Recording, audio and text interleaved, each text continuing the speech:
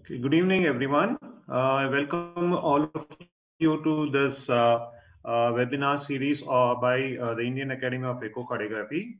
Today's talk is on echo evaluation of prosthetic valve, and we have Dr. Satish Govind with us. He is the Chief of Non-Invasive Cardiology at Narayana Institute of Cardiac Sciences, Bangalore. Dr. Satish is a well-known face in the field of cardiac imaging. I'm sure all of us know him, but it is my privilege to introduce Dr. Satish, who is my teacher and my mentor. And I have the pleasure of introducing him to all of you. He is a well-known face in cardiac imaging. He's done his PhD in echocardiography. He is currently the Vice President of the Indian Academy of Echocardiography. He has written a lot of chapters in various cardiology books, and he's also been a principal investigator in a lot of studies. He has a lot of publications in his name, both internationally and nationally. And he was the immediate chief editor of the Indian Academy of Journal of Indian Academy of Echocardiography. So I welcome you, sir, and over to you for giving your presentation. Namaskar to all of you. Thank you, Sunil, for the kind introduction. So let's start with the presentation. So when it comes to prosthetic heart valves, it is an area where it is challenging not just for the novice or even for the regular person, but even for the most experienced echocardiographer or even the cardiologist. It can lead to many challenges and can lead to situations where we cannot really draw a conclusion. So this presentation is about right from the basics to the little more at a complex level. I'll be focusing primarily on the mechanical valve and the biovalve, mainly on mitral as well as aortic. In view of limitation of time, I will not be touching upon the tricuspid or the pulmonary, and definitely not on the transcatheter, which is a big chapter in its own way. Now, the valves, as far as mitral and aortic are concerned, one has to be very careful to realize that it is in very close proximity with each other. So when it is a double valve replacement, there is always a chance that both of them may be affected to some extent. Now, let's look at the indications for prosthetic heart valves. So this is where the latest update has come from. So this is from the the American College of Cardiology, AHA guidelines, which just came out last year.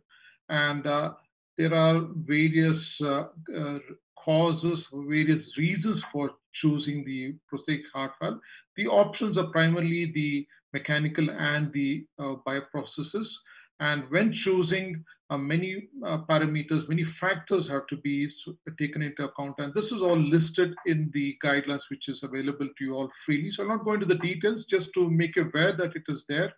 And the various parameters like age, the patient profile, the cooperation, the clinical comorbidity, everything is taken into account before a prosthetic heart valve is inserted.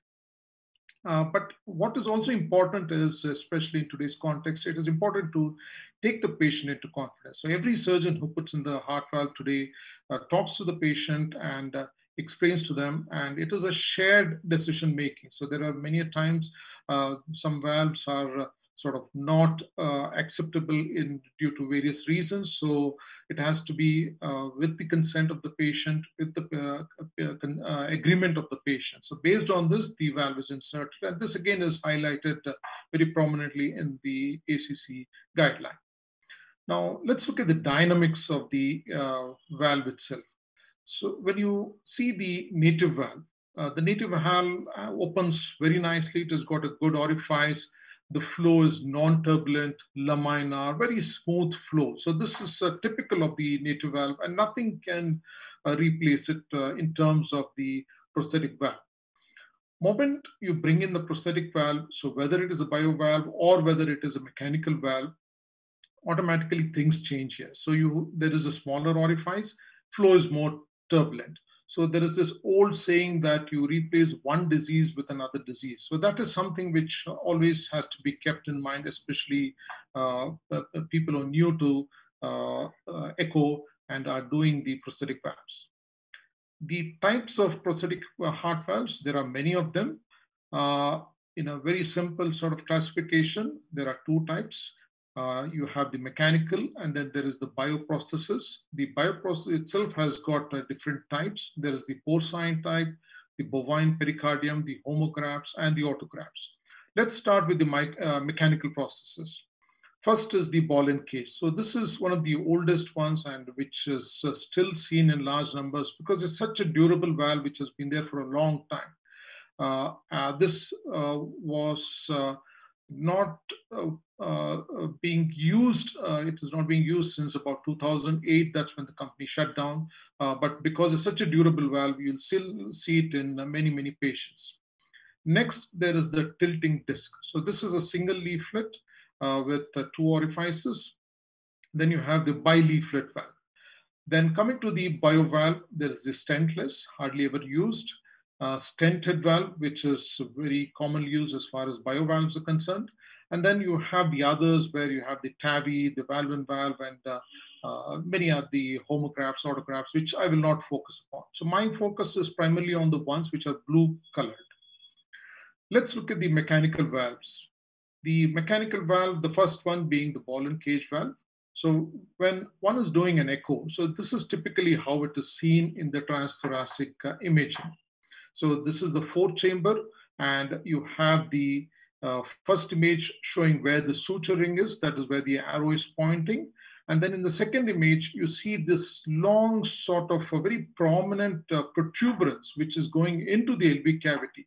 So it is a very easy valve to identify because of its large prominence within the cavity. And then within the cage is the ball which goes up and down. The actual ball is not really seen, so don't expect to see the actual ball. You just see a movement which is going up and down.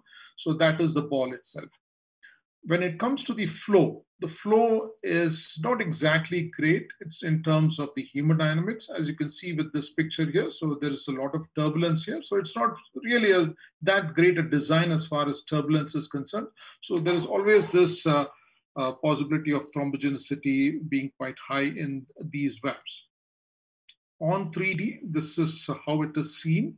So this is from the LA side. So the cage is in the LV side, which you don't see here. So you just see the sewing ring and you see the ball, which sort of pops up and down as some sort of an opacity there. Next is the tilting disc valve. The tilting disc typically again has a sewing ring. So within the sewing ring, you see one disc.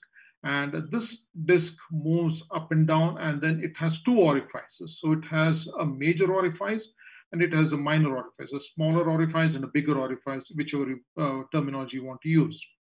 And the flow dynamics slightly better compared to the ball and cage.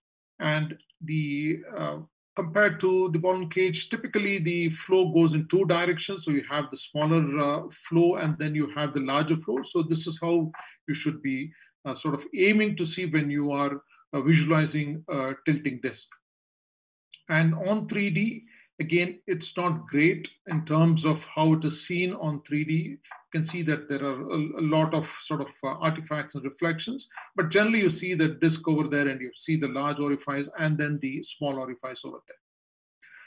The tilting disc is, apart from the mitral, it is also put in the aortic position. So this is how it is seen in the aortic position. You can see the disc moving briskly back and forth here. And always remember, in the aortic position, it's a little difficult to see. So many times, most of the times, you may not be able to see it. So it's very important to know the background of the patient in terms of any surgical information that is available. But when seen, you can see the disc again moving back and forth here. And on the short axis, you'll be able to see the two orifices, the major and the minor orifice. And when you put the color in the short axis, you'll see the color flow coming through the two orifices. And on 3D, you may not be able to see it in most of the patients, but when seen, it does give a great imaging view, as you can see in this particular image.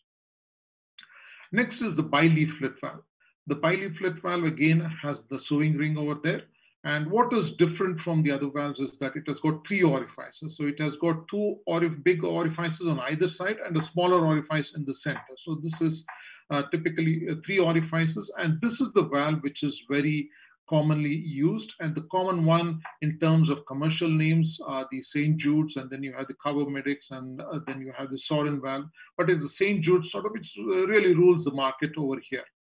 And when you look at the flow dynamics, it's much, much better. That is why the preference for St. Jude's particular brand is, especially the bileaflet valve, is very high because of its better flow dynamics, and then also lesser likelihood of a clot forming. And this again can be in the mitral position. And when seen in the mitral position, you see the 3D. Great view here, and generally you see very good views on 3D. So again, on this, the major orifice on either side here, and then you have the smaller orifice. And also remember that when the surgeons are putting, there is something called as an anti-anatomic and then the anatomic position. So generally you see the commissures on this side. You have the anterolateral commissure in the native valve, and then the posteromedial commissure comes in. But when the prosthetic valve is put in, they put it in the opposite direction. So you have the hinges facing in this direction in the anteroposterior. That is because they need to pin this posterior leaflet, especially in this era of preserving the PML and the chordae. They try to avoid the PML chordae coming into the orifice, and this is a good way of keeping them away from the orifices. And that is why you see in many times the positioning of the valve when you're doing a 2D transthoracic or even a T, you'll see it in one view and you'll not be able to see it in the other view, and it keeps changing from patient to patient. So this is the positioning, but you should be aware of this, the anatomical and the anti-anatomical, and the reason why it is put. Then the bileaflet valve is also put in the aortic position. So aortic position, again, when you see these 2 discs, especially in the short axis, it comes out very nicely, and then you get these flows. So you have the major flows, and then you have the small thin flow coming from the center. And again, in the long axis, if you are fortunate, if the window is good, then you may be able to see this. Next, let's move on to the biovalves or the tissue valves. So there are 3 types here. You have the stented type, and then you have the stentless type, and then you have the percutaneous, the transcatheter valve here. So the stentless valves hardly ever put in, so I'm not going to focus on that. Percutaneous, as I told you earlier, it is a separate topic in itself. I'm not going to focus on that. So my main focus will be on the stented valves here. So in a stented valve, whether it is in the aortic position or in the mitral position, again, one has to go through this process of looking at the area where the sewing ring is. So here you have the stent, which houses the leaflets here. So that is why it is called. So you have these 2 prominent sort of projections on either side, which tells you they're abnormally, sort of unusually, they will be a little prominent. So that easily tells you that this is the stent area on either side. And in between these 2 prominent echo-dense areas, you see the leaflets. So these leaflets are almost like native leaflets. So they are very thin, and you sort of will be, sometimes you might even mistake it for a normal valve itself. So one has to be careful. And the flow dynamics, especially in the biovalve, is much superior. So that is why it is a preferred valve, though it has got its own limitations. Then this is another view from the TE point. So you can see that the leaflets are so sort of natural in terms of native valve. And then you have the stent on either side here. And then you get to see the nice smooth flow which is going through the valves. 3D gives you some very good views. You don't have much of artifacts. So you can see it both from the LA side here. You can see the 3 leaflets. So this is typical of any biovalve. They have 3 leaflets here. And this is from the LV side, where you can see the stents and then the struts which sort of support it. So 3D can provide you some really good images as far as the biovalves are concerned. Now let's look at implantation. How does the story start as far as implantation is concerned? So it starts with trying to find out what is the size of the valve.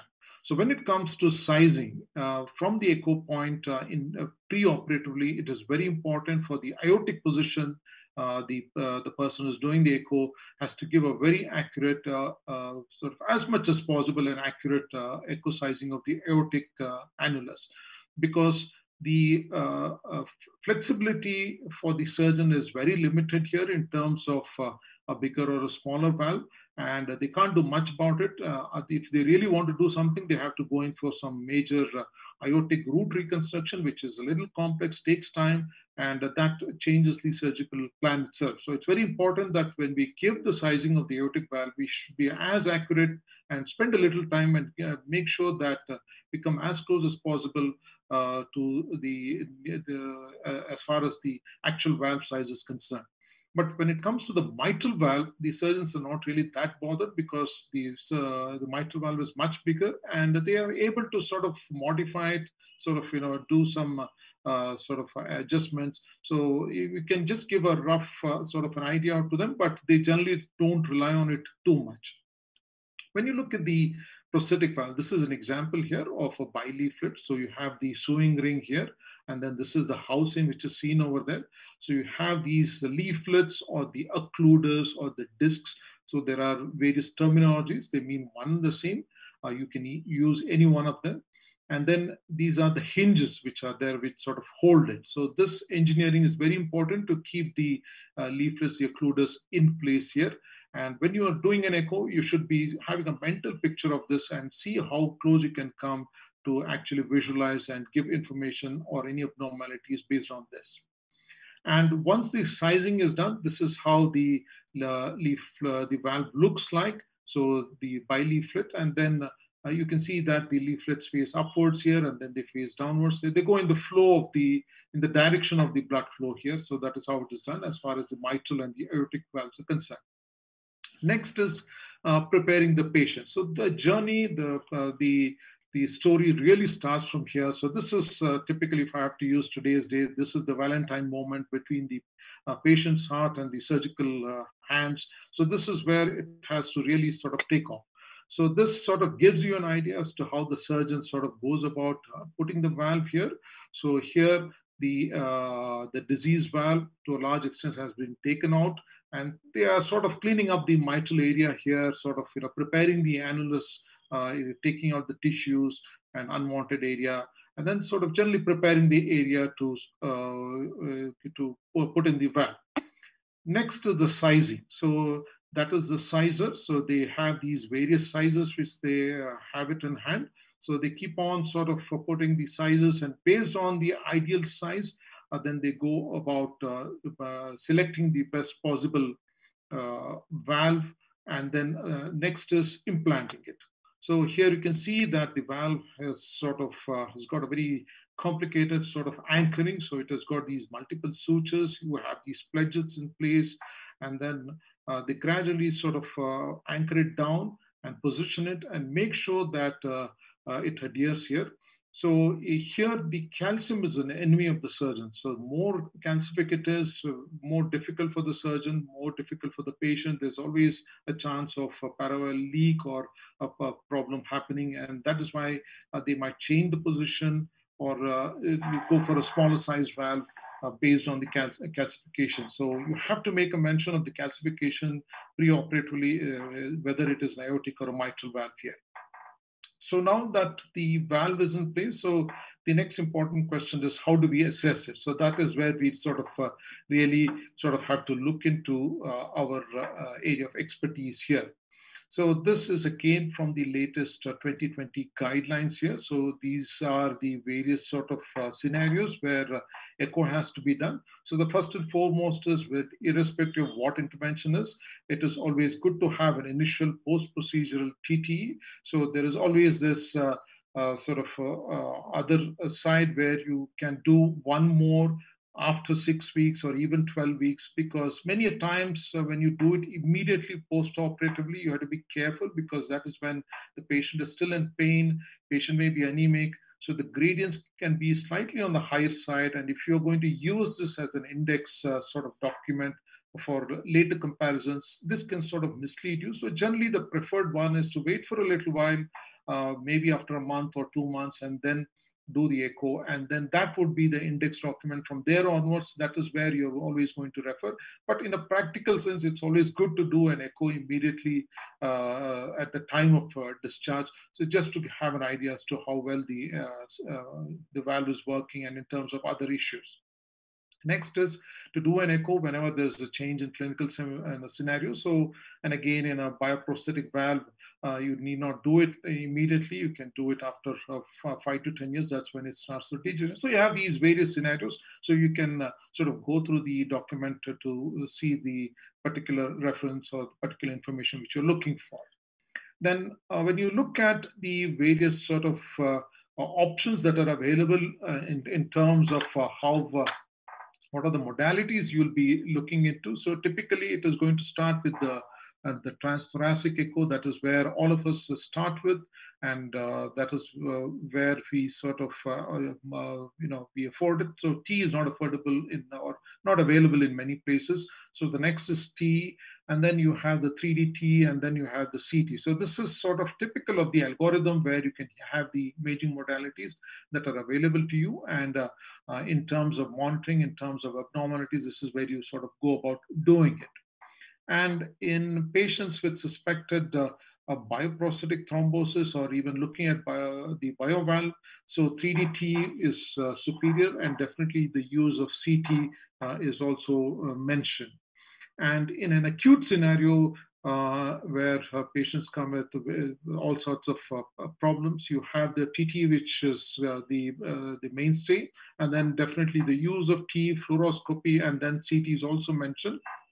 So these are just recommendations from the guidelines. So this is how you would be sort of using these various modalities to look at the prosthetic heart valve. Now, once the decision is made to look at the valve, so the first thing is to look at the disc or the ball movement. So this is an example of how one can look at the disc. So this is an example of a bileaflet valve. I've chosen this T image because the resolution is great. The imaging comes out very nicely here. So just to give you an idea as to how one can look at the angles. So typically, what one is going to look for is the opening and the closing. So that is the first and foremost approach of any sort of imaging when it comes to looking at prosthetic heart valve. So look at the disc, whether it is a ball which is going up and down, or a tilting disc, or if it's a bileaflet, how well it is opening, how well it is closing. So this is the opening where you can see the 3 orifices, and then it is closed. So it doesn't close flat. It sort of has a V-shaped, broad V-shaped angle here. So there are these angles which one has to look into. So now, what are these angles? So you have these angles. So this is a closing angle here. So you can see that the valve is closed. This is a fluoroscopy. So this is the sort of, if you can take this as the baseline here, so it doesn't sit flat. So you have these angles here. So this is the closing angle. So you have to have a closing angle. And then the opening angle. So you have the opening angle, which is primarily looked at the point where it is in between here. If it's a tilting disc, again, the disc angle, which is expected of that particular design. So that is what one would be looking at in fluoroscopy.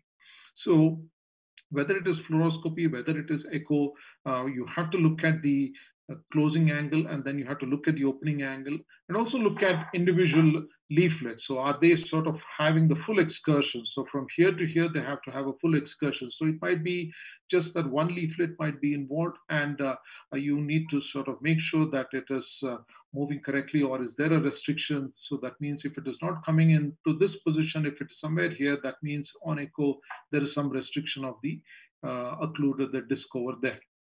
So with this information in your sort of armamentarium, so in your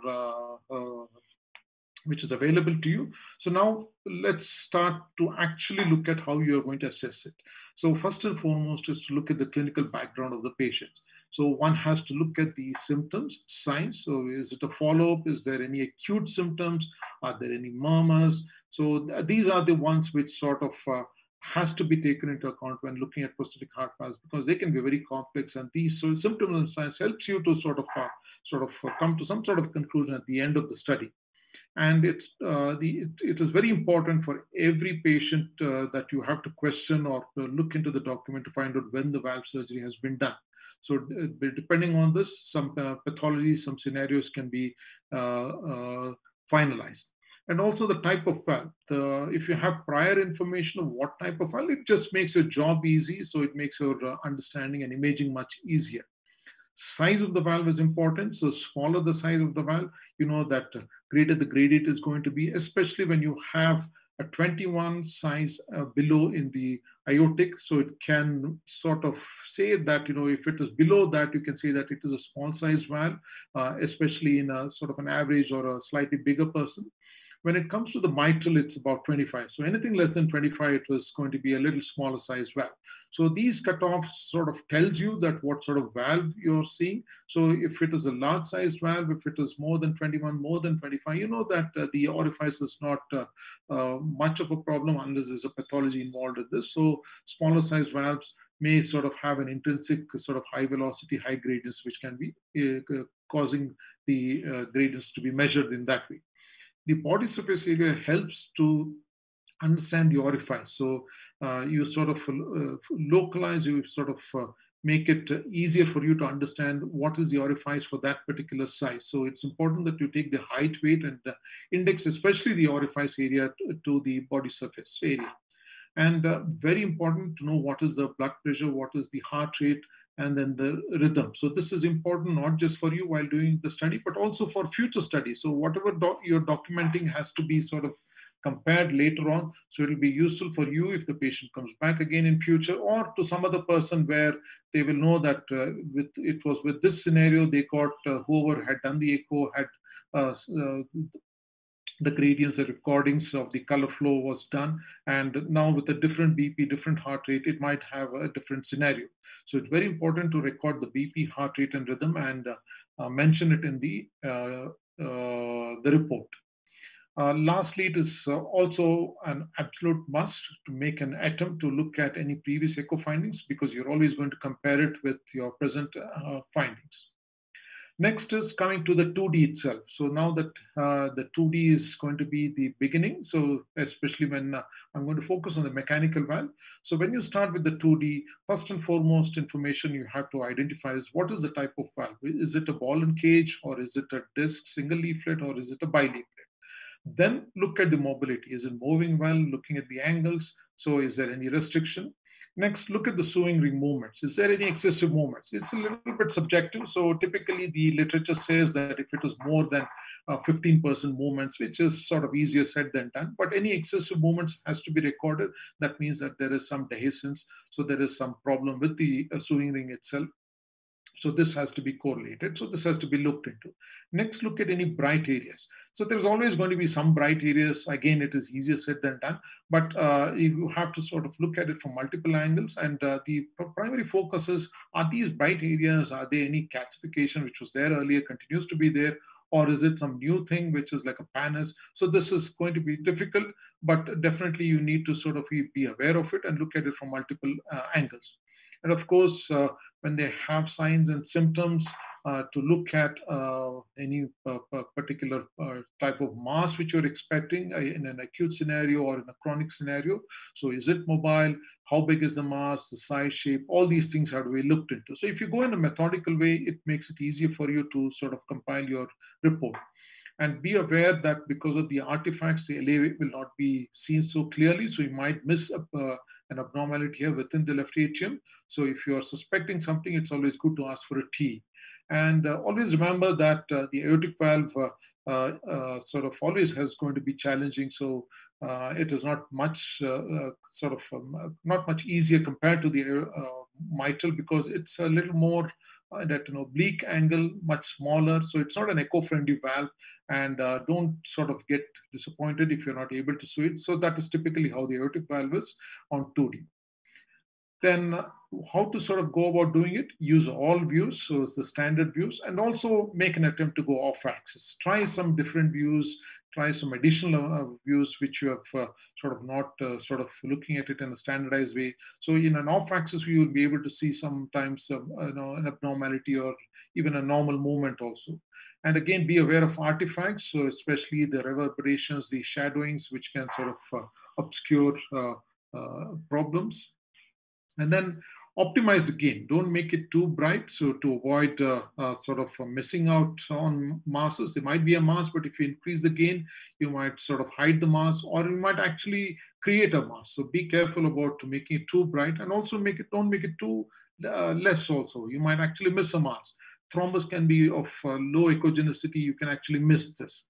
And use the zoom and focus as much as possible, and freeze the video if you have stored it, and go frame by frame to look at any abnormalities. And especially in double valve replacements, go valve by valve, making it much easier. Finish the valve, let's say, for example, you do the mitral first, look at the complete analysis, and then go to the aortic. Don't try to do too many things at the same time. You'll get confused and you'll get lost. Next, once you're done with the 2D, go to the Doppler. So first put on the color, look at the color flow pattern, look at the way the color flow comes. So you'll see that this flame sort of characteristic of a flame-like appearance of a ball and cage going on either side. And then you'll, in a tilting disc, you'll see one large orifice, one small orifice, and then in bileaflet, you'll have see three flows. And whenever you see an excessive turbulence, you start to suspect that there may be stenosis, but you have to take into account, is there an increase in tachycardia or other reasons also. But excessive turbulence, it sort of alerts you that maybe you should be a little more sort of thorough in how you are going to look into the findings. Valvular regurgitation, look at whether it is washing jets or abnormal jets. Try to find out whether it's outside the sewing ring, then it's a parallel leak. Within the sewing ring, then it is a washing jet.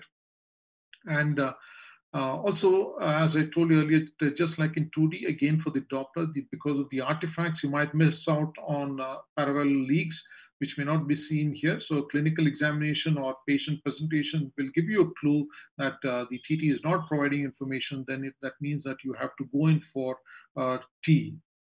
Next, again, sort of what are the tips for Doppler echo? So use all views, just like 2D. And again, when you're looking at color, it's always good to reduce the 2D so that you're not really interested in the 2D. So the color comes into prominence. So that gives you sort of more focused approach. And again, be aware of artifacts. Very important that you align the Doppler so that you get to catch the flow and also to get a good sort of recording of the spectral Doppler.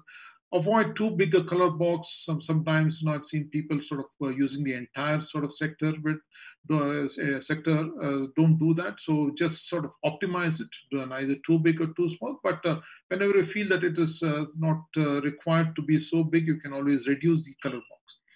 Next is the spectral Doppler acquisition. This is for the gradients. And again, optimize the gain. So don't overgain it. So the background should be just about seen. So if you overgain it, then your gradients become slightly higher. Then the biovalves, again, more or less the same approach, the 2D and Doppler. So again, the idea is it a stented or stentless? Invariably, it is going to be stented. And as for stented, as I told you earlier, so that is how you'll be looking at it. Look at the mobility of leaflets. Look at any degenerative changes. Degenerative changes are primarily bright spots, any thickening which are there. Normally, you don't see it on a normal biovalve, but when you start to see it, mention it because these are early changes. So it's sort of a clue that the valve is starting to deteriorate, and you sort of follow it up over a period of time to see it is worsening. And also look for any abnormal leaflet masses in terms of calcification, in terms of thrombus. Doppler again, go through the same process, look for any regurgitation, same thing holds good. Here, valvular regurgitation is more likely because of the degenerative changes or sometimes even the leaflet fracture also.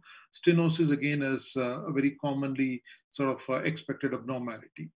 Before ending the study, make sure that you look at the size of the chambers for documentation and correlation, any left ventricular hypertrophy, size of the aorta, especially when it comes to the aortic prosthesis. and make sure that you don't sort of ignore or sort of don't give too much of attention. Otherwise, they also have to get equal attention. And definitely we all do it, but just as a reminder, look at the LV and RV function and of course the peer pressure. So that would sort of complete your study. And those of you who are doing 3DT, so for the mitral, it's always good to sort of have the LA side, which is much more easier. And if you are sort of fortunate in some patients, it may be possible. So you can also look at the LV side, depending on how good the acquisition is. So typically it's the long axis views that sort of make up the acquisition. So this is usually in the mid-esophageal. But if you see any good view, even in an off-axis view, sort of, go for it, just acquire it. And try to sort of include the aorta and the left atrial appendage. These are landmarks which sort of gives you a clue as to if you see an abnormality, at what position it is. Use the zoom, use the full volume, and use the color when acquiring it. So these acquisitions sort of makes it complete. And always go for 2 sets of images. In case one set doesn't work, you can always go for another set. And optimize the frame rate, make it as high as possible so that your resolution improves. Aortic, it is the same thing. So include the LV and the aortic side. It can be seen on both the sides here. So relatively sort of better off. But the leaflets are definitely again going to be a problem here, just like in the 2D. But the sewing ring will be much more prominent, but the leaflets are not going to be so easily seen unless they are pathological. The long axis view will be one view, and then again in the upper esophageal, you look at the short axis view. Any off axis again would be helpful. And again, use a zoom, full volume, color acquisitions, 2 sets of images, optimize the frame rate. Now, the next is how to quantitate. So the quantitation is where the real sort of problem or the challenges are going to be. So again, we have to be very clear as to how we are going to quantitate here. You cannot really sort of depend only on gradients. So you have to make sure that you go through a series of parameters, and depending on the abnormality and the ambiguity and the challenges, you can go for more and more parameters to sort of come to a conclusion. So this is the table which I generally use. To a large extent, it works. There are multiple valves, so many valves in the market, and each of these valves have their own orifices, have their own normal ranges. So what the AC guidelines, what they sort of, the authors did, they took these the lower normals and the upper normals of all the valves, and they clubbed it and gave a broad range. And they gave this table, and this table to a large extent sort of guides us. So when it comes to the mitral valve, you can look at these are the parameters which you should be going through. First is the peak velocity, then you'll be looking at the mean gradient, and then the Doppler velocity index, the effective orifice area, and definitely the pressure off time. So here the mitral valve area does not come into play here. So never give a mitral valve area in a prosthetic valve or even in a mitral valve repair with a ring. So it's always going to be the PHT. So the mitral valve area by PHT works only for the native valve, but not for the prosthetic valve. So that is why you have to mention in your report the pressure off time. So ideally, sort of more or less most of the times when it is an uncomplicated, straightforward sort of monitoring, or if there's no sort of, it is normal, we just sort of finish with the mean gradient and then look at the pressure off time and the velocity. But when you have additional sort of challenges, when the scenario is not so clear, then start to use these other parameters, look at the Doppler velocity index, and keep the effective orifice area. It's not so easy to do it, but definitely it can be helpful when you have problems related to it. And then these various sort of ranges in terms of when it tells you that when it is normal, when it is abnormal, given in the AC guidelines. So you can always have a table, or you can remember it depending on how you sort of approach it. So examples of how you can look at it. So starting with the acquisition, making sure that you get it right. So a simple acquisition, so optimize the gain, optimize the scale, and then you can also increase the sweep speed. So get just 2 or 3 so that you get your trace quite nicely. And then you can choose whichever one is the best one and then go for it. And then again, in atrial fibrillation, as we all know, is going to be difficult. So you have to spend a little time for atrial fibrillation and see which sort of beats sort of are more sort of similar to each other, and come close with not much of variation in terms of at least about 10 to 15%. If it comes close to that, then you sort of choose it. Ideally, even in a sinus rhythm, the book says that we have to do 3, but we do it in a single beat. It's quite okay. But when it comes to the atrial fibrillation, at least minimum 3 beats have to be done, so that you take an average and put it. So that is something which you should be aware of and make sure that it happens. And when you report it, you get the peak velocity. So this goes into your report. What was the peak velocity and what was the mean gradient at the time when you measured it? Next is looking at the pressure off time. Again, a very simple parameter. So just putting at this slope here gives you the pressure off time. So this again should go into your report, and this can be a follow-up. So more than 130, we start to suspect, but definitely more than 200, there is an abnormality. And less than 130, we know that it is sort of, it is going to be normal here. Then the Doppler velocity index, again, sort of fairly easy. So the mitral inflow, and then you go to the LVOT inflow, outflow here, and take a pulse Doppler here. And this is the VTI of the mitral inflow, and then the VTI of the LVOT outflow, and then you divide this. So this is the Doppler VTI index. So this is a larger number. So this more the higher the number, more sort of abnormal it is. So that is again a very simple calculation, and it sort of works to a large extent. Then the last one is the continuity equation sort of approach, where you have to look at the measurement of the LVOT diameter here. Don't take the valve size or even whatever the company has, the size of the valve the company had given. So that doesn't work. So just go to the LVOT, just below the valve, measure the LVOT size here, and then this is where you do the sampling of the LVOT, and then get a good CWD at the inflow, and then you can calculate the effective orifice area. So this can be done in situations where you have problems, and that will be quite useful. Now, the other one is the aortic valve. So aortic valve, again, it is this sort of typical same sort of approach, where you look at the peak velocity, you look at the mean gradient, the Doppler velocity. They're common to the 3 of them, and even the effective orifice area. So these 4 parameters are common to both the valves. So it's fairly easy to remember.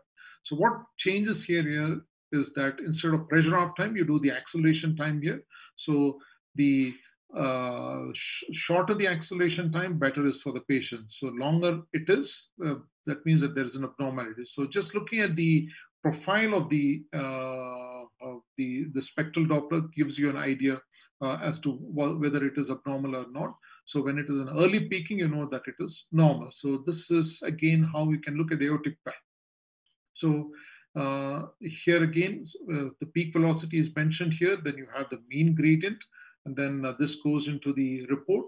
And then the acceleration time, again, fairly simple measurement, but more importantly, look at the shape of the flow. So more triangular, as was stated earlier, early peaking, so that means it's good. More it is rounded and the peak is coming to the middle, so not so good. Then this is again the DVI, so fairly simple. So here it is the other way. Smaller the DVI, so more abnormal it is. So once it reaches 0.25 and less, that means it is severe obstruction over there to the prosthetic valve. Effective orifice area, just like the continuity equation. So it is the same. So here again, it gives you the range of less than 0.8 tells you that it is quite severe. Now, these high gradients, so this is where the problems are. So how does one look at high gradients? So this is typical. Let's go through how one can look at high gradients in a post-AVR. So if it is obstruction, it could be thrombus, it could be pannus, and if it's a biovalve, is there degeneration? And if there is another mechanical obstruction form for vegetation. Now, in terms of functional, so is there any regurgitation? It could be a regurgitation or paravalvular leak, or it could be a valvular leak due to a thrombus, which is not allowing the disc to be seated properly. Or is it due to high flow? Due to various reasons, you can have a high flow situation. Or pressure recovery. Pressure recovery is something which is very sort of, you run out of ideas, you don't know what's happening. That's when we sort of look at pressure recovery. So it has its own challenges. But what are the other things you have to look into? So the patient process mismatch is something, but this is something which you have to make sure that you don't do errors from your side. And also in terms of AVR, is there any possibility, very unlikely, but again, is there a supra element to it, or is there a sub element to it? Is there an LVOT obstruction also in terms of a dynamic obstruction? So these are some things which you have to keep in mind when you get high gradients post AVR. High gradients post MVR, they are again flow related, and parallel leaks, regurgitations can cause high gradients, and definitely when there's an obstruction in terms of thrombus vegetation. And Panus also plays a big role. So there's not much of data when it comes to the aortic in terms of the Panus, but in the Indian scenario where we have a high implantation of mitral valve, the Panus is underreported. So Panus is again something which has to be kept in mind, difficult to approach, difficult to identify, but it is something which can be a causative factor for high gradients. So keep in mind the Panus itself. By literature sort of focuses more on the aortic, because the Western literature is more on the aortic valve. But as far as the Indian context is concerned, it is just that we haven't got the data, and it's just that the mitral valve itself has got a high sort of Panus incidence, so be aware of it. Patient person mismatch again based on the body surface area. So these are the sort of rule out areas when you're looking at it. And then the bileaflet valve, when it is there, the central orifice can sort of lead to higher gradients. So this is more of a design issue. The pressure recovery, again, very complicated. Do I know about it? Yes. Do I use this in terms of in valves? Not on a basis. So it is something very difficult. But again, those of you who are interested might want to go through this particular publication, which sort of delves into a lot of details. They have these various ways of looking into. So you have the energy loss coefficient here. So you have these parameters, the effective orifice area, ascending aorta area, and then you put all these sort of calculations. So you get the valve area, the pressure recovery you can calculate, and then the net gradient also. So it's a little complex. Generally, pressure recovery is a tough one. So it's always like it's the last one when you run out of ideas, you don't know what exactly why the high gradients are. That's when you start to look at pressure recovery. But it has to be in the context of a bileaflet valve, more likely to have a pressure recovery phenomenon. And if it's in the aortic position, if it is a small sized aorta, a 30 or less, then there is a likelihood high gradients when you rule out other causes that it could be due to pressure recovery. And the last one is the tricuspid valve. So just a few sort of numbers here. So you have the peak velocity, you have the mean gradient. So again, very limited sort of data, but the mean gradient is what generally works for us. And then looking at the pressure off time, so a little more than 230, more than 6 millimeters. So that's when you know that there is some obstruction to it. So that's how you look at tricuspid valve. So this is an example of how you can approach a tricuspid valve. So you can see a bivalve there, which is dysfunctional. So just sort of measuring the peak velocity, the mean gradient, and then looking at the pressure off time. So this is how you should report it and put it into your report. Now, some special points you should be aware of.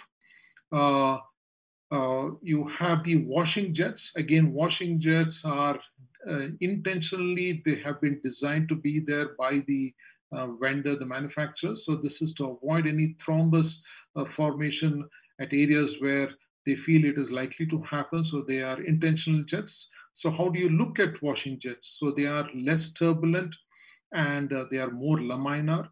They're short jets and typically very narrow jets. And you get to see them around the sewing ring where they're supposed to see each one of these. So the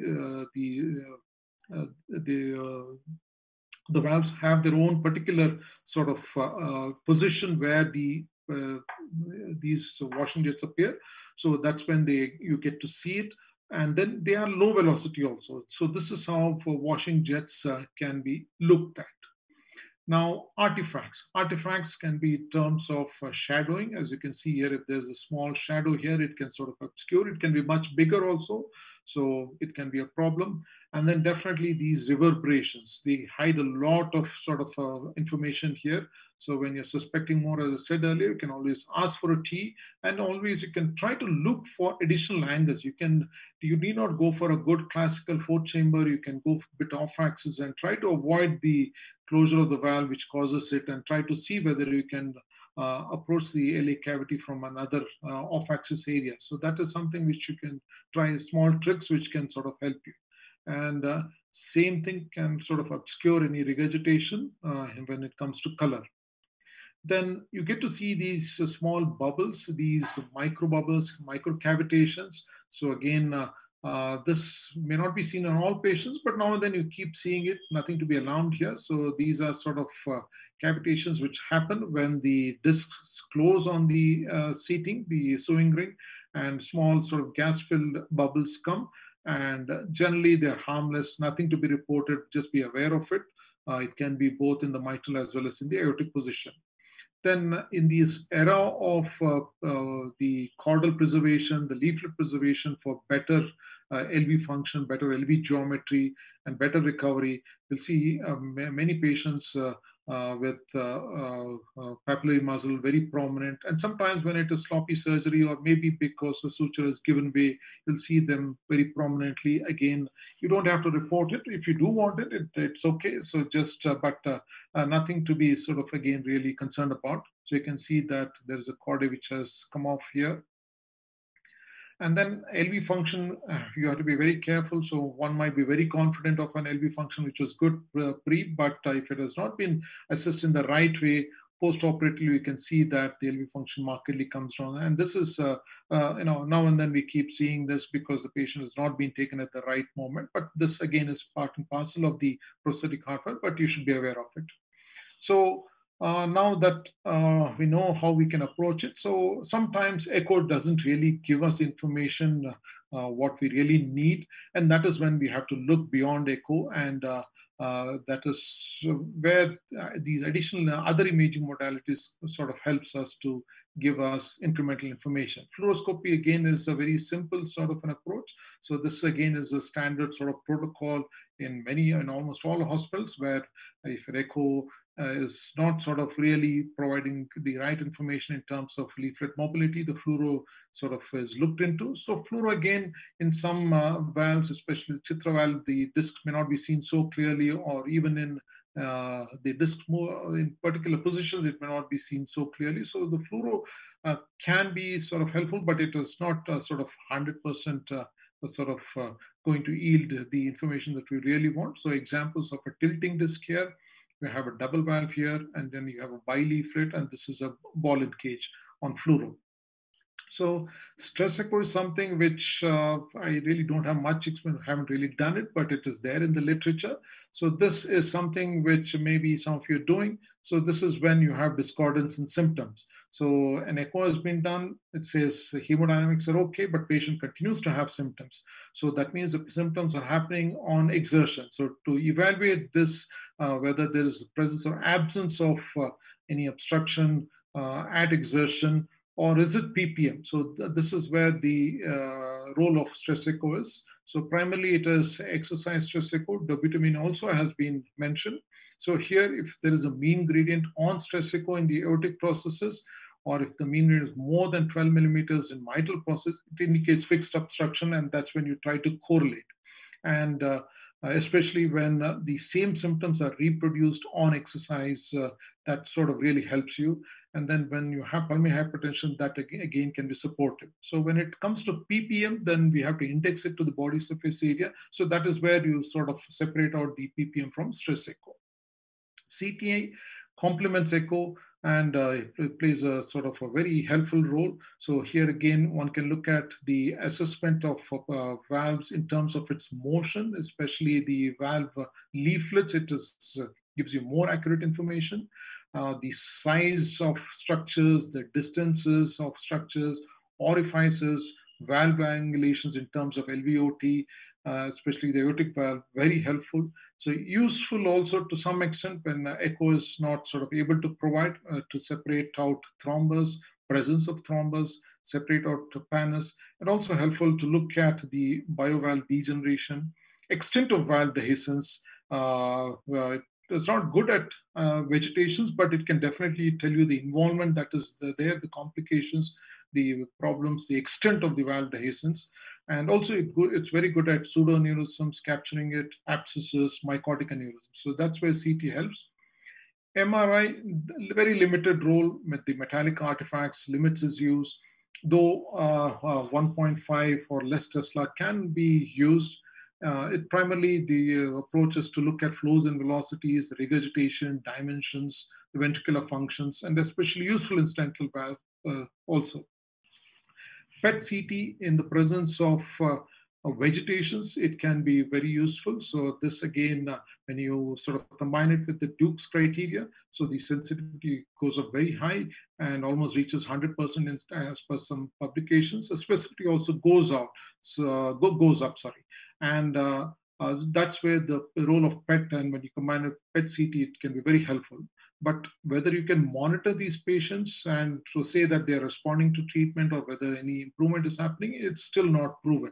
It can only tell you the presence of a vegetation. It has its own limitations, so, but the role of PET CT is highlighted in literature. So it should be used in your treatment algorithm when it comes to approaching a patient with suspected endocarditis.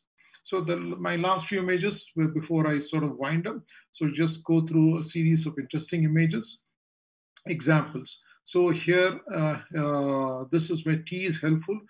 Anything which is very prominent on transthoracic, if there is a thrombus, there's no need to ask for a T. It is only when you see that the disc is sort of not moving and the transthoracic is not helpful and you want to thrombolize and you're not sure before thrombolysis. So this is where T is helpful. So if it gets to sort of give you this information about these small areas of thrombus, as you can see that there is some thin sort of layering of thrombus which extends into the adjoining left atrial appendage. So this is less echogenic, and this is one way. So there are many ways where the thrombus can be seen. Generally, it is sort of extends into the body of the left atrium, and it sort of extends up to the leaflets also, and it is less echogenic. It can be mobile. So that is how you sort of look at it in terms of thrombus.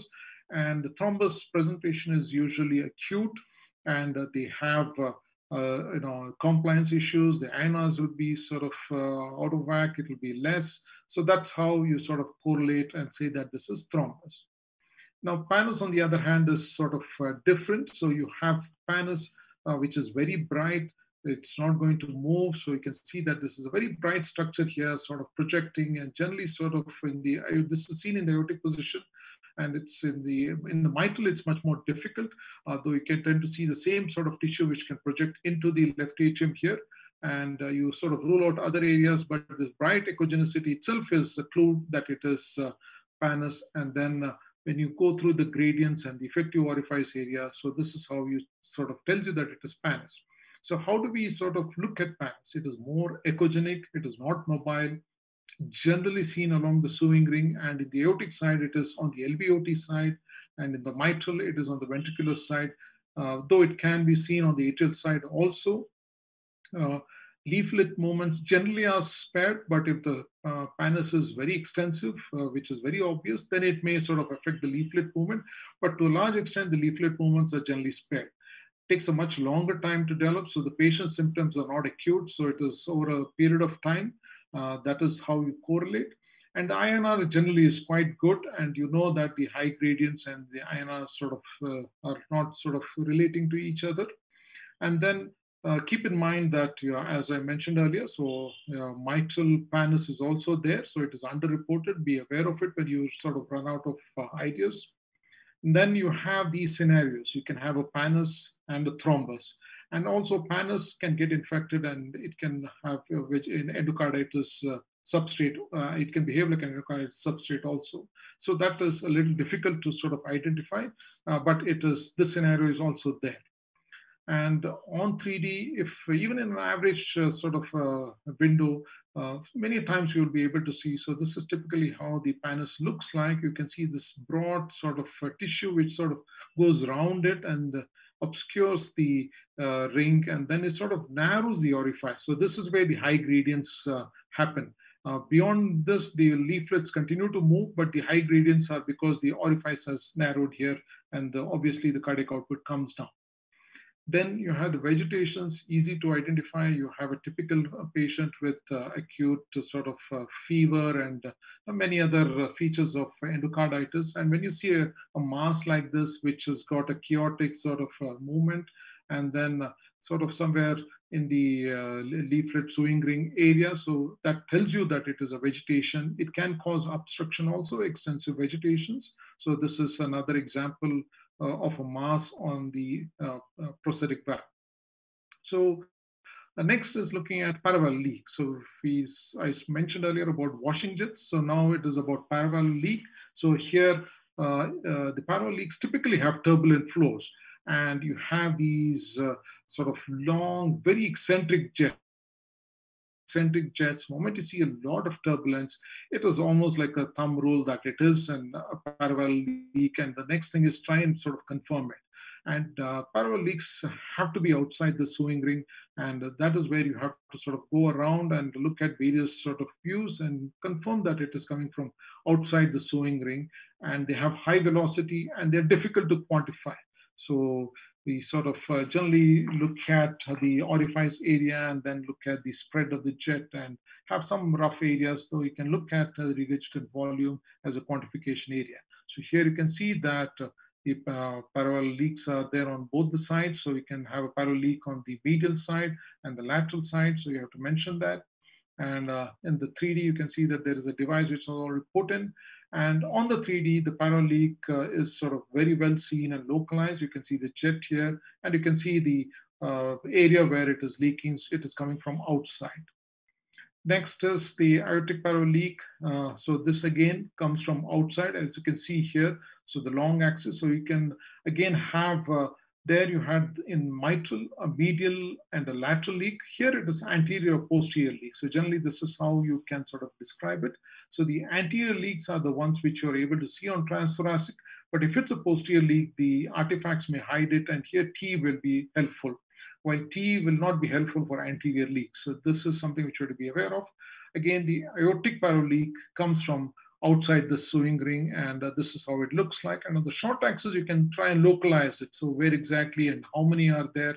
So especially when it is anterior on transthoracic and on posterior on T. So this is an example of aortic paravalve leak. Biovalve stenosis, just like mechanical valve stenosis, the same thing. So looking at gradients here. And regurgitations, again, here valvular regurgitations are quite common, though paravalve leak can occur, but it's more of valvular regurgitation. So again, eccentric jets, high turbulent flow, and then what you can associate with is the degenerative changes which is there, and you can have a leaflet fracture or tear, and that is the one which causes the paravalve regurgitation, and also the retraction as the leaflet loses its elasticity. The coaptation is not there, and it causes the regurgitation. Then you have these various sort of conduits, the homographs. There are many of them. It is just beyond the scope of this presentation. So just an example of how we'll see this. So we'll see this in different forms. So there's an example of how it has got infected. Just to tell you that you have these other scenarios also which can be presenting. Then the biovalve thrombus is something which you have to be aware. So this is a very gross one, but in biovalve, frequently it has been reported that thrombus, microthrombus can be there. So increasing gradients can be due to microthrombi, which are sort of narrowing the orifice, which you may not be able to pick up even on T also. But when it is big enough, you can see them, and 3DT definitely is going to be helpful. And this is really gross, as you can see here, multiple thrombi are seen here. Just one last look at another scenario. This is mitral valve repair, though technically this is not a prosthetic one, but a lot of mitral valve repairs are there, so you should be able to identify this. So typically mitral valve repairs, there is a ring which is put posteriorly, and then the anteromitral leaflet is retained. So you'll see a native leaflet. and then you'll see a density which is there, and that tells you that it is mitral valve repair. So mitral valve repairs typically have problems either with inflows or outflows. So your sort of approach should be, what is the gradient? Higher the gradient, you know that there is some amount of obstruction. And here again, mitral valve area cannot be given, PHT should be given. Another interesting approach has been an area where you have to keep in mind, which has been reported, is that pannus can occur in mitral valve repair with ring annuloplasty. So high gradients when you're unable to explain it.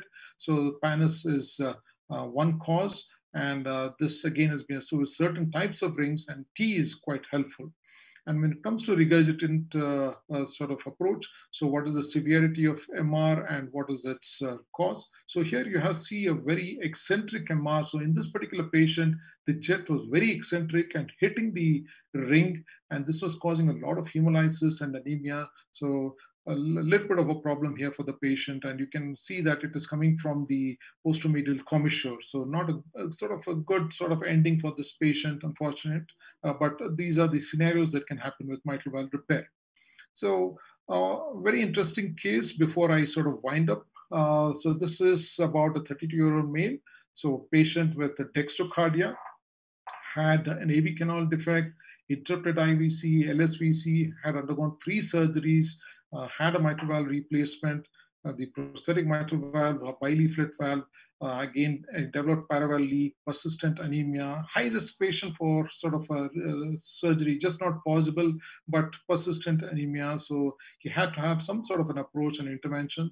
So this was a patient with the 3D on atrial fibrillation. So remember that even on atrial fibrillation, the 3D sort of works to some extent, and you can see these orifices where it is located. This is the aorta here. And also you can see the amount of tissue which is adjoining, so a little bit of thin tissue. So it gives you a lot of these sort of additional information, additional sort of points. And here is the jet which is there, and a small jet which is going into the RA also. So this very complex patient, and sort of how how the imaging modalities helps in identifying and localizing the abnormalities, and how it can also help in intervention. So this was a patient we did yesterday, went on till late evening, and this patient had a device put in, and this was through a transapical approach because he also had an ASD, and it could not be crossed across the septum. So there was a transapical puncture, and you can see the device very faintly here, and you can see that the leak is almost sort of stopped here. And then once the device was put in place and it was successful, then the puncture was also sealed off. You can see this is the 4th chamber on T, and then the device here, which is there. So it's all about how from a very simple sort of prosthetic heart valve to very complex situations, and how imaging modalities and how interventions can be done. Sort of sums up how prosthetic heart valve sort of presents and how it can be looked at. So to conclude, the 4 sort of cornerstones when you are looking at prosthetic heart valves: look at the clinical presentation, look at the echo and the surgical findings, make sure that you sort of look at the 2D findings very closely, supported with Doppler findings. And when it is not helpful or when it is incomplete, you can look at T, look at 3D echo, especially 3DT, look at fluoro and CT. So this sort of will help you to come to some sort of a conclusion. And on the reporting, whether it is a mechanical or a biovalve, and if it is a mechanical valve, is it ball and cage, is it tilting, bileaflet? If it's a biovalve, is it stented or is it percutaneous? And if once you've identified, is it normal or abnormal in terms of mobility masses, that means that there's some abnormality. You have to mention what is the abnormality. And if there are gradients, what is the gradient? Is it valvular? Is it paravalvular? And make sure that artifacts and flows and variants sort of does not sort of confuse you. And at the end of it, we have to sort of mention whether it is normal or dysfunctional. And only when we are not sure, we say we cannot really be conclusive. That's when we look at other imaging modalities. So this is how, sort of in a very light-hearted way, I'm sort of looking at this in 20, 30 years of how patients will have their heart imaging. This is how it will look like when heart imaging is done. So this is aortic conduit, and then you have a stent graft for an aortic aneurysm, prosthetic valve, a pacemaker, you have a coronary stent, and you have a ventricular sort of closure with a duct. So the heart in future, I think, will look more like a mechanical device rather than actual sort of true heart. So this is just in a light-hearted manner. Gone on for quite a long time, so try to compile everything. Thank you for your kind attention. Sunil, over to you. Thank you, sir. Thank you for that extensive coverage on evaluation of prosthetic valves. I will take up the questions now. There are a few questions which have been put. So the first one is how to assess patient processes mismatch. So do you want to give some particular points to this to the delegates so that they can look at it whenever they're suspecting it? Yeah, keep the patient process mismatch to the end. Make sure that you sort of rule out any obstructive causes before you sort of start thinking of PPM. PPM in the present era has come down to a large extent because the sizing of by the surgeons has improved. Point number one is make sure that you rule out other causes of obstruction for high gradients. Second is look at the valve size. So if it is less than 21 and less in aortic position, if it is 25 and less in mitral position, then there is a chance of PPM. Second, look at the time when the surgery was done. Look at the gradients which were there at the time when the patient got discharged, or sort of post surgery, the first documentation which was there. You'll find that the gradients would have been high even at that time, and a small valve, and which is continued. So that is how you look at PPM. And if you want to be very objective, definitely you have to look at the effective orifice area. So there are some cutoffs which is mentioned prominently in literature, where anything less than 0.65 in the aortic, when it is indexed to the body surface area, it is going to be PPM. And if it is mitral PPM, if it is less than 1.2, I think it is 1.2 or something like that. If it is less than that, it is going to be PPM. So that is by indexing body surface area. So that is how you can look at PPM. And in PPM, you'll see that the LVH, especially in an aortic process, would not have regressed. So we'll have a very prominent LVH, which is going to be there. So that would be how one can look at PPM. Yes, thank you, sir. So I request you to stop sharing your screen.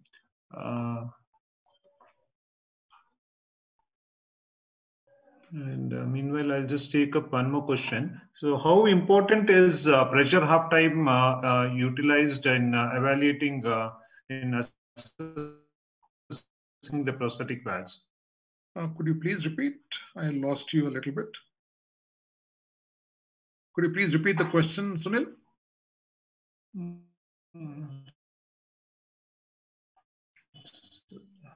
Could you please repeat the question, Sunil? Hello? You've stopped your video. Sir, yeah. The next question is, how important is pressure? Hello? Yeah. Yes. Hello? Yeah, sir, we're not able to see your video. You've hidden your video. Yeah, you can stop sharing your screen. Okay. I think I mistook my... Yeah. I think... Okay.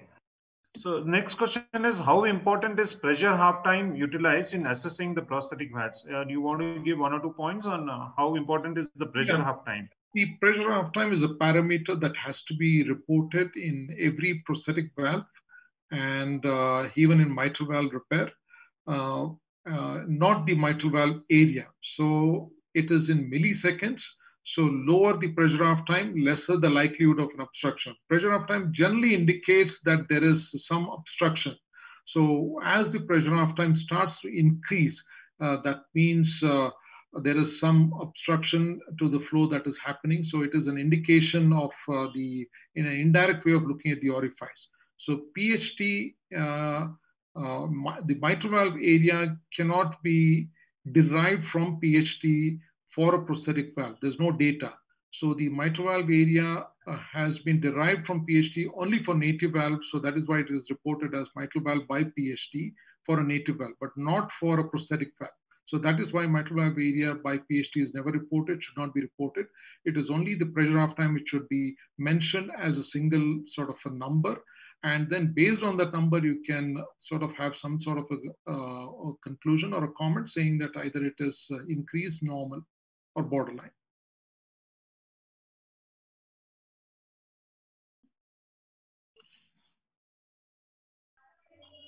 Okay. Thank you, sir. Next question is on stentless bioprosthetic valve. You had already mentioned that stentless bioprosthetic valves are not used very often. The question: if there is a stentless prosthetic valve, how does prosthetic valve from an? Okay. The stentless valves are a little more expensive. Sir? The stentless valves are more expensive and take a longer time. It's a little more complex. So that is why many hospitals in India don't really sort of go for these stentless valves. You see stentless valves more often in the Western countries. They have a great sort of outcome, but the reason why it is not used in India is what I mentioned in terms of expense, in terms of the complexity. But if you do see a stentless valve, definitely it will look like almost like a native valve, and it is going to be a little difficult in terms of how to assess by echo. So the surgical sort of background, surgical details, and a surgical scar will help you. And definitely the clinical information that is provided, you have to correlate, and that is when you can sort of look at stentless valves. Yes, sir. I think I don't have any other questions, but then I had one question. So, while evaluating the aortic valve, the prosthetic aortic valve, do we have any role of using the acceleration time by the ejection time ratio? Does it give any indication on the obstruction? Yes, yes, definitely. That is another parameter. It's a little low on the list, but when you have ambiguity, when you are not sure, despite using all the parameters which I mentioned, which are not really sort of providing information, you want to strengthen your conclusion, you can definitely use the ratio of the ET by ET, AT by ET, and you can utilize it, definitely. More than 0.4 should indicate obstruction. Okay, sir. Then there's a question on like there are 2-3 questions, but I'll just combine everything. How to differentiate between thrombus and pannus? So you already covered this. So just for reassessing or reinforcing, just give us two or three points which will tell us how to differentiate between pannus and thrombus. So one is first and foremost is the clinical presentation. When a patient presents with a thrombus, especially with an obstruction, it is usually acute. So that is one. And pannus, if the patient generally may not have symptoms, or even if the patient has symptoms, it will be very long-standing, and it will be over a period of many months. So that would be how pannus is going to present. Next is pannus doesn't really occur very early in the surgical sort of a setting, so it takes a little bit of time. So generally a year or more, though literature has mentioned even 6 months, but it's very rare. But usually pannus occurs more after a year, while a thrombus can occur anytime. And that is the way pannus and thrombus present, and that is the scenario. Next is looking at the INR.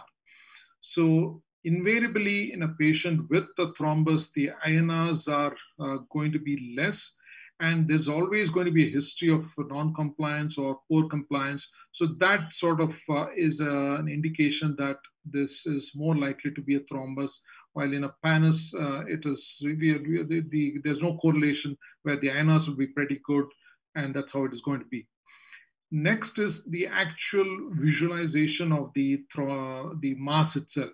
So thrombus mass is usually less echogenic. It will be more like an echogenicity of the surrounding myocardium, and it will have a very soft sort of echogenicity, and it will be in the mitral, it will be extending onto the chamber as well as coming into the valve, and there will be mobility. It will have an irregular sort of appearance. It will be extending to the center of the orifice, also extending along the leaflets and the hinge points and onto the struts. So it can sort of go in different places, and it can be quite big. It can project quite prominently into the LA cavity.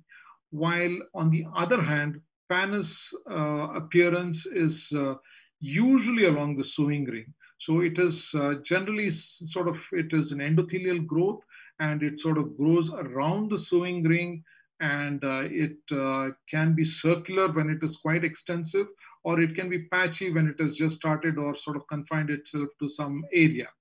And it is not going to be mobile because this is tissue. It is not going to be mobile, and it will be very bright.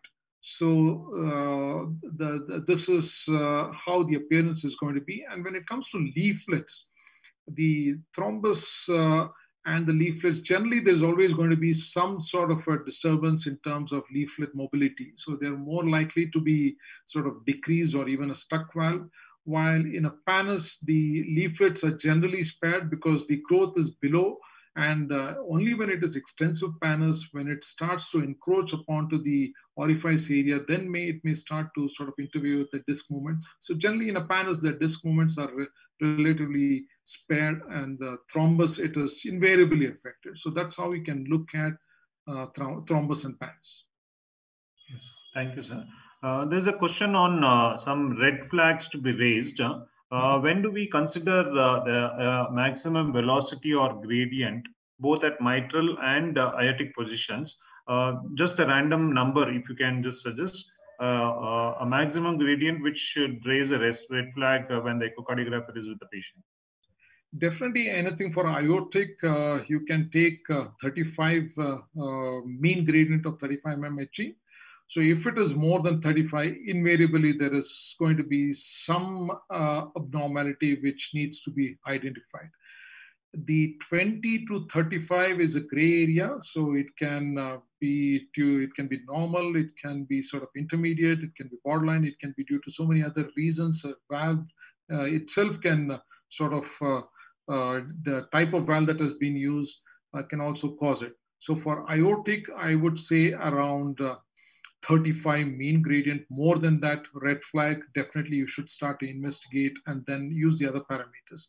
For mitral, anything more than 6 and 7, start to investigate. So that would be the cutoff. And the DVI is going to be very helpful. So anything more than 2.5 and anything less than 0.25 generally tells you that there is a problem again. So these two sort of easy parameters tells you that you are sort of dealing with a significant obstruction, or you may sort of need to use additional imaging modalities if it's in the gray area, borderline area. Okay, thank you, sir. There's a question again on pressure half time. So the delegate is asking, can there be a raised pressure half time due to increased flow and not due to stenosis? You can get a little bit of raised pressure half time when there is significant severe regurgitation, if it's a biovalve, if there is regurgitation which is valvular, or in a mechanical valve, a pressure half time can increase slightly because of paravalvular regurgitation. But by far, pressure half time increase is more due to obstruction rather than flow.